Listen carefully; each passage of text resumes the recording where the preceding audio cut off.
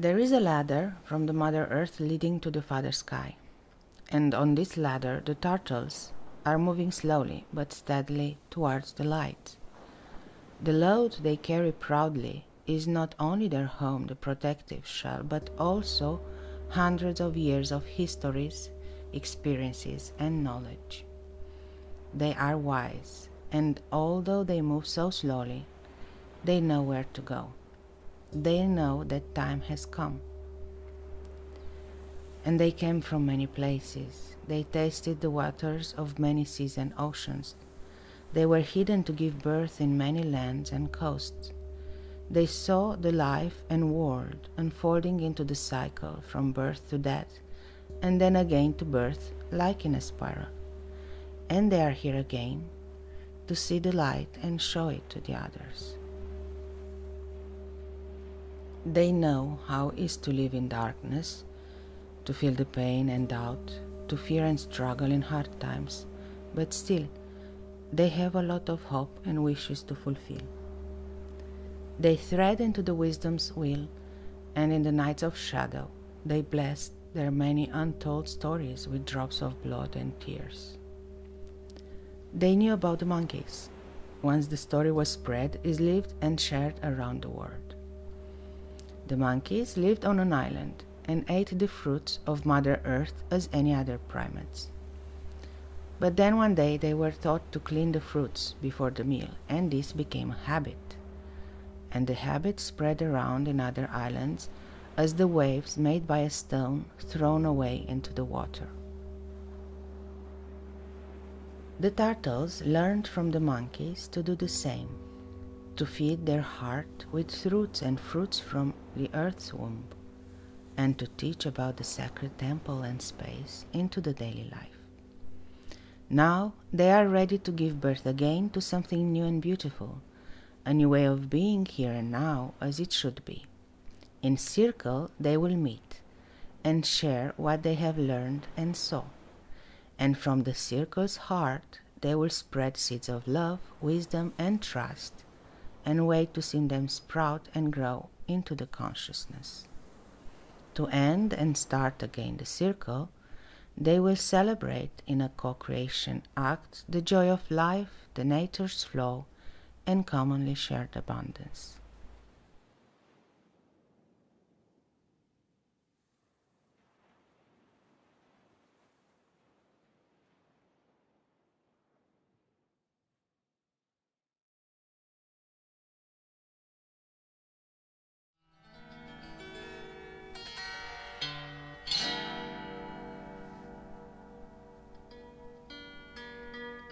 The story of my circle of women started in 2016 while I was in Portugal.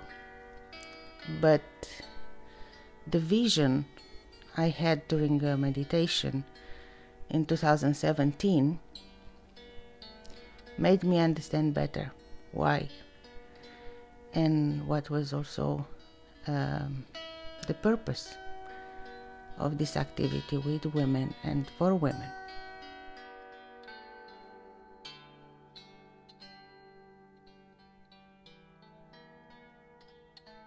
After I moved to Norway in 2016, I understood that this country hosts so many women and mothers coming from many places around the globe. And this beautiful northern country with wonderful landscapes and amazing people offers shelter to many families escaping poverty, conflict, and other difficult life situations. This reality, combined with my own perception and experience of how it is to be abroad, having to restart again a new home and life as single mother, motivated me to write a poem that is a prayer to the goddess embodied as Mary of Magdala.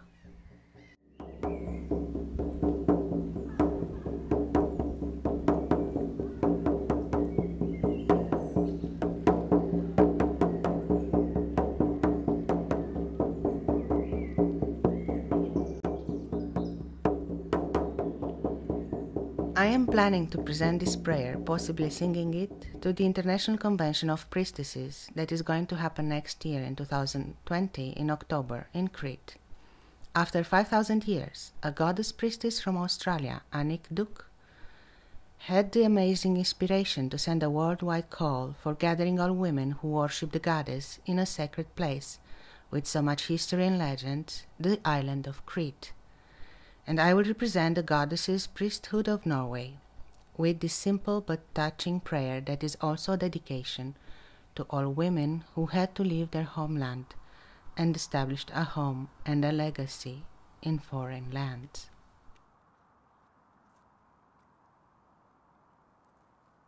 My land I left, my feet walked other lands and over many seas, and for so long my eyes only the sky would see, in search of omens and signs to keep up the long road, to find a shelter and a new safe home again.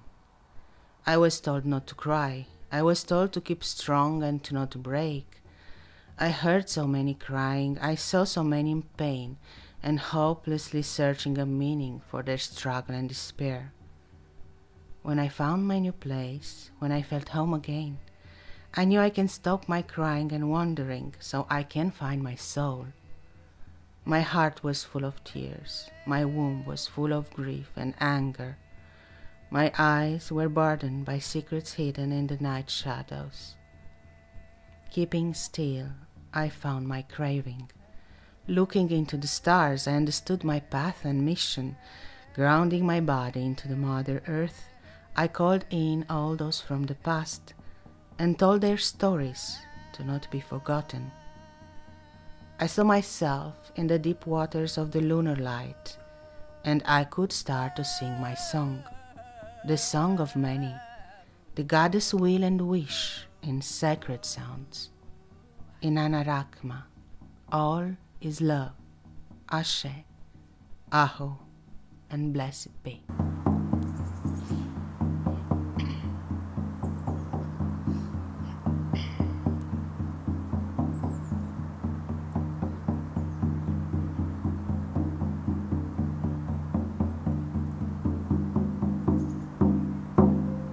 Why we gather in circle, we women? The circle is a sacred geometrical figure representing the cycle of life, from birth to death and again to birth. It is a never-ending story, chain, or concept.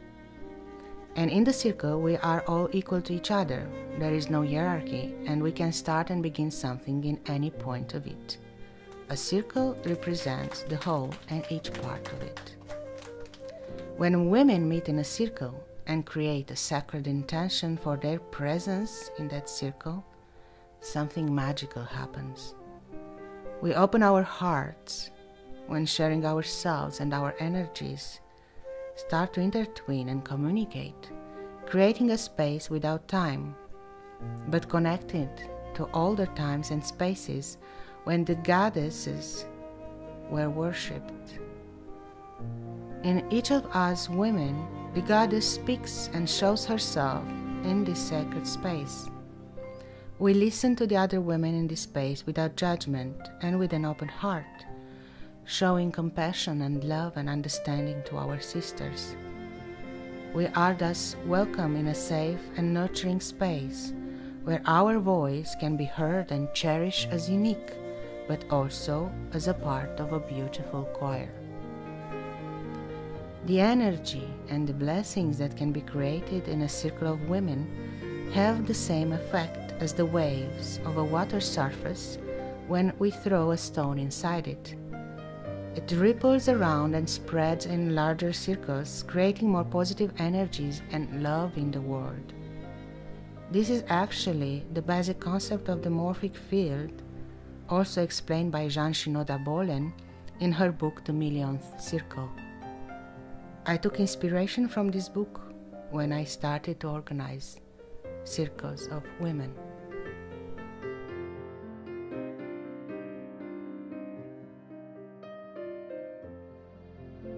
What are we doing as women when we gather in a circle? Well, when women gather in a circle like the ones I organize, we usually follow an established structure that has some flexibility, as I always have to consider the time schedule, the availability, and also the energies each of the participants bring inside the space. I usually open the circle with a blessing, calling in my female lineage of ancestors, and all the others do the same. Then we can introduce ourselves if we don't know each other already.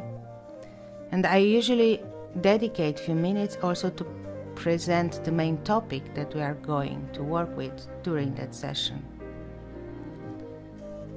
Then there is a meditation or a shamanic journey and other exercises with sharing the experience of each participant in between them. I like in particular to combine self-inquiry in pairs with constellation work, which is a very powerful tool of psychotherapy in the alternative world. And also I use a lot creative expressions, so sometimes we dance, sometimes we draw, or even do some card divinations. We also sing and invocate the goddess in prayer and meditation. In the last year, in 2019, I followed a specific program dedicated to Mary Magdalene and her 4 archetypes, the maiden, the mother, the priestess, and the crone, having spent 3 sessions, 1 session per month usually, for each of them. Who wished could also do some homework with the purpose to deepen her self-knowledge and the relationship between her own body and spirit, the lunar cycle, and also the nature and Mother Earth. So these gatherings in circle became a series of workshops of 3 hours each for personal and spiritual development, and I call this series The Wheel of the Grail. If followed diligently and until the end of a full year cycle, this course can actually lead to many positive changes and progress in each participant's life. I myself felt a lot of progress in my own process of self-awareness and self-development, as I was a teacher and at the same time a student. Sometimes there are also challenges, and these challenges oblige us to look better in our own fears, wounds, and patterns. But through ritual and meditation, we can overcome these challenges and bring more clarity and peace to our own life.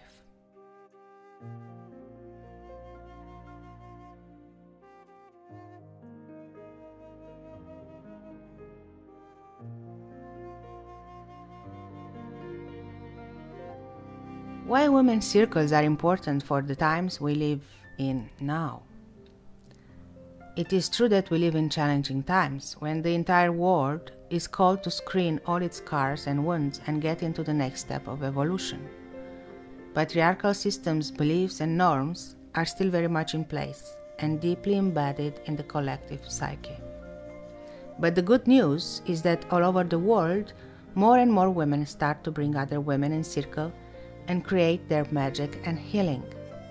There is an increasing consciousness about the importance of these gatherings and about the kind of energy and the usefulness of this energy for the entire world. I wish to be part of this phenomenon and movement, as I truly believe that women's contribution in healing and spiritual evolution of this world is fundamental. But first, women need to look to themselves and get to know themselves, accept themselves, and also cherish their own gifts and skills, coming into their own power and expressing their will and heart wishes. And they also need to trust themselves and each other, as for too many centuries we grew up with the idea that we have to compete, to be better, more beautiful and prosperous than other women. But the real power of a women's circle stands in understanding and accepting all the other women as equal and sisters in soul and purpose. Our presence in front of the other women has to empower the others, not to diminish or intimidate. And this is actually the very principle for starting to build community of women, by sharing who we are, what we know, and what we do for a common and higher good. In times of isolation and technological advancement, women can start to teach and show to the world how important the connection between inner and outer nature is, and to bring back the concept of the village, of the support that a community can bring to all of us.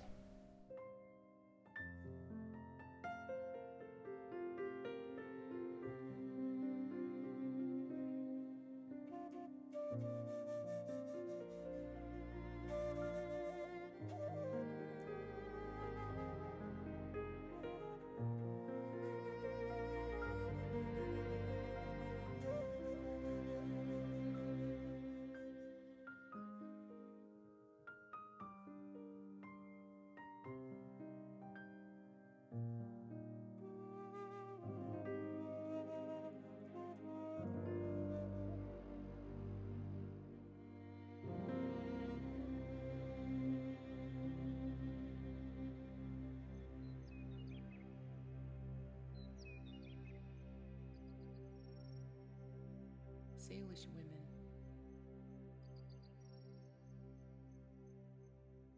beautiful women.